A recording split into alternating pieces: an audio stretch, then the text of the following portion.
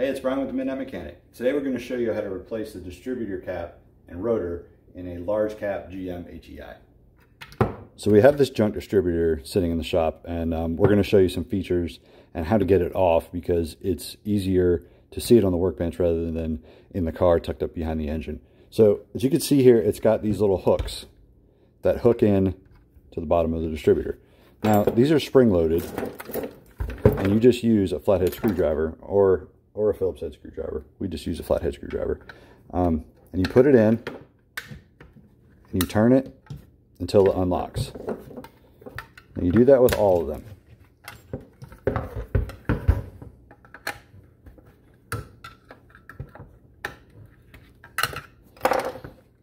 And then it comes off.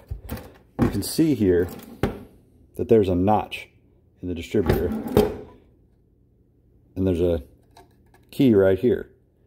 That prevents the distributor from being installed in the wrong position. Make sure that you have that right there latched together. Now, to remove the rotor, it's just two Phillips head screws.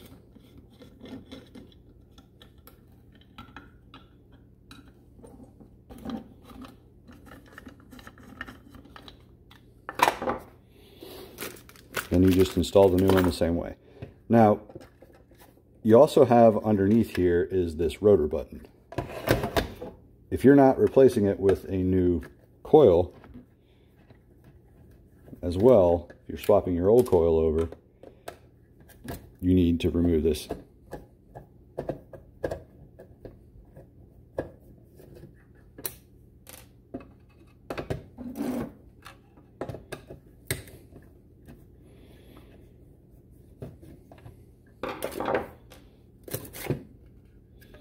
This is just the coil cap.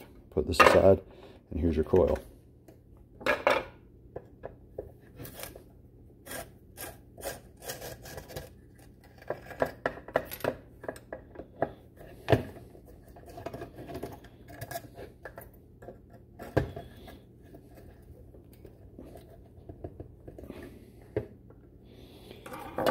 Anyway, like I said, this is a junk distributor, so this is rounded off, so it's trash anyway. But under here is a rotor button, and there's an insulator between that and the coil. More than likely, you want to replace that too, and most of the kits will come with it. We're actually using an MSD cap and rotor, and it comes with a different insulator and rotor button that can handle higher heat off of the coil, because we're going to be running external timing control on it. But that's something you don't really need to worry about, because you're probably just installing a cap and a cap and rotor on it. So we'll show you what it looks like in the car and how to do it there, but now you get the general idea how to do it. So now we're here, we want to go ahead and remove the plug wires and the distributor cap. Now, some cars have a smaller distributor cap, and you can actually take it off and install a new one without taking the wires off. That comes in handy, because then you can just reinstall the wires, you know, pull one off, put it on in the correct order. This one's kind of big, so it's kind of hard to get in and out of the way. So what I do is I'll find the #1 spark plug, and I know that it's right here. So what I'll do is I'll put a mark right there on it. So that way when I get it off, I know that that's where I want to start with redoing my spark plugs. Now you're going to have to take all the electrical connections off, and then pull all your plug wires off.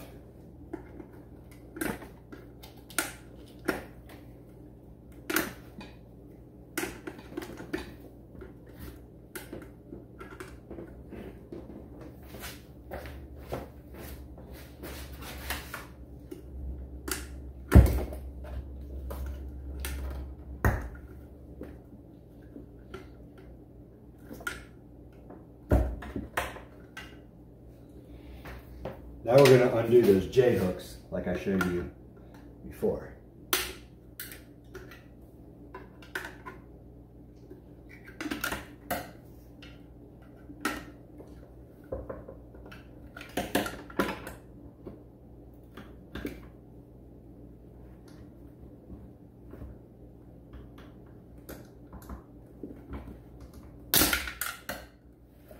This one in the back could be a little bit tricky.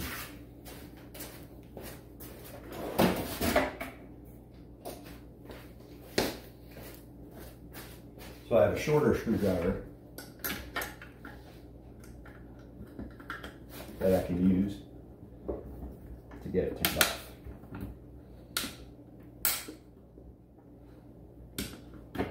Not that short.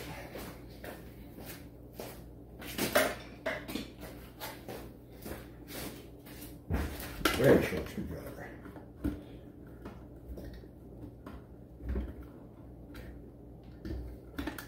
A lot of cars you have more room back here. So now we have it off. Now we can go ahead and pull that off, swap this off.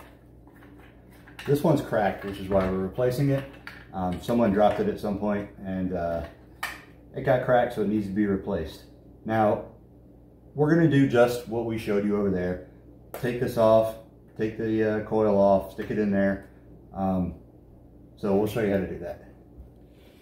Okay, so now we have our old cracked cap with the coil in it and our new cap here. So what we're going to do is we're going to transfer that coil over to this one. Now that rotor button that we talked about earlier, we'll show you when you get it off. But the MSD kit comes with two separate insulators and contacts. So we got all our screws, keep them together so you don't lose them. And under here, once you take these off,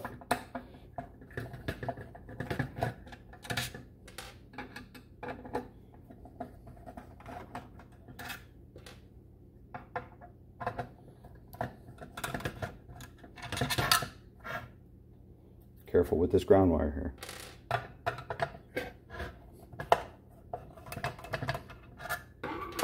So under here is the insulator and this contactor. You can see down there. Now the MSD kit comes with two different ones. One of them is this full brass one. One of them has this little sleeve. This one with the little black kind of sleeve on it is the factory GM one. And we're not using that one. We're going to use this MSD one with the different insulator. So we're going to stick this down in here. And we're going to take this coil out. And when you take it out, you're going to have to push these connectors out as well. Because they're going to reuse those in the new distributor.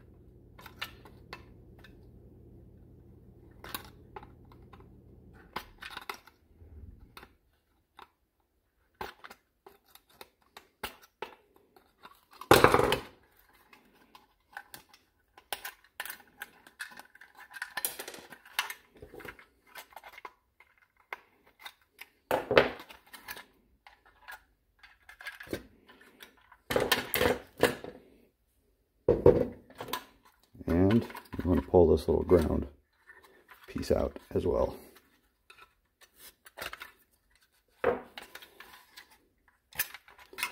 we're going to reinstall these pieces in this one. Don't forget your insulator. Set it down in there. You can see that. And this is going to sit right on top of it.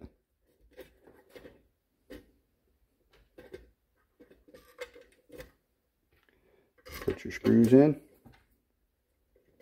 Make sure you have that ground good. Tighten them back down. Don't over tighten them because it's just going down into plastic.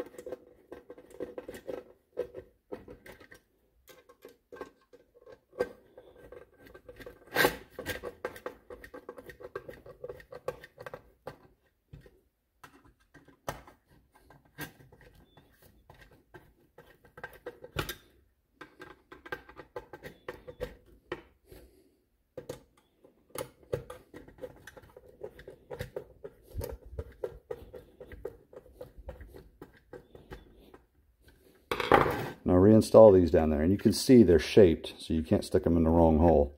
So we'll put that one in.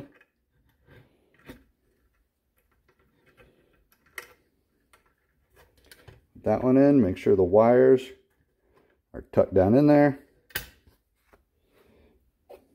Go ahead and put your cap back on.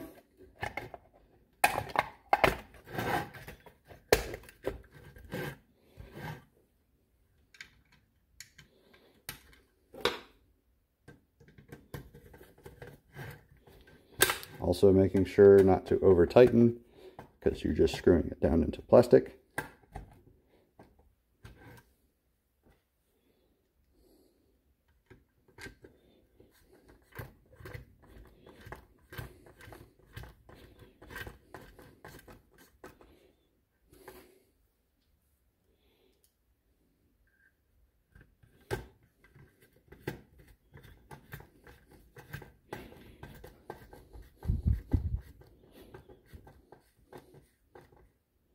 There we go. Now it's ready to be reinstalled on the car. Now, just remember those J-hooks. It's the same way that you took it off. You're going to want to take your screwdriver ahead of time and kind of pre-lock these out of the way, so you can get it down on there easier.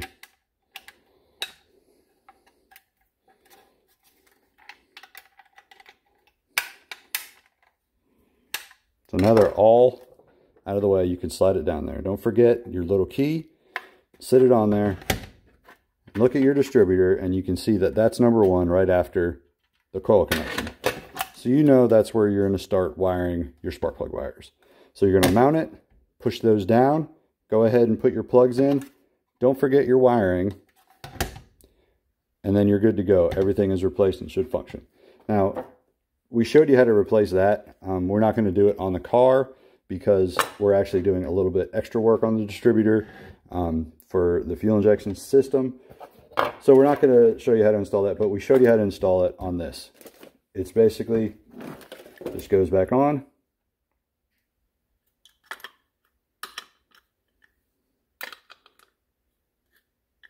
See, there's a notch there. Sorry, see there's a notch right there. That's how you know it's sitting right. Tighten it down, and that's it. You're good to go.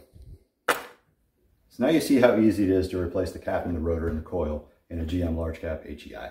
Now, other ones are even easier. They don't have the coil in the cap. It's a separate external coil with a coil wire going to it. Super simple. Basically, all you need to make sure that you do is get your firing order correct. And that's why we showed you to put that little tick there so you know where to start with your number one cylinder, and then run your firing order based off of that. We're not putting it back on the car right now. That's why we didn't show that to you. We're doing some other work for doing timing control on a fuel injection system in there. So that's why we didn't reinstall it. But we showed you how the cap goes on and off on this trash distributor earlier. So you can figure it out. Put it down, put the locks down there, make sure you wire it up, get your firing order correct, and it's that easy. This is one of the first things I learned how to do on a car. A lot of newer cars don't have distributors, but if you're into old cars and you want to work on old stuff, this is something you really need to learn how to do, because all older cars have this kind of stuff.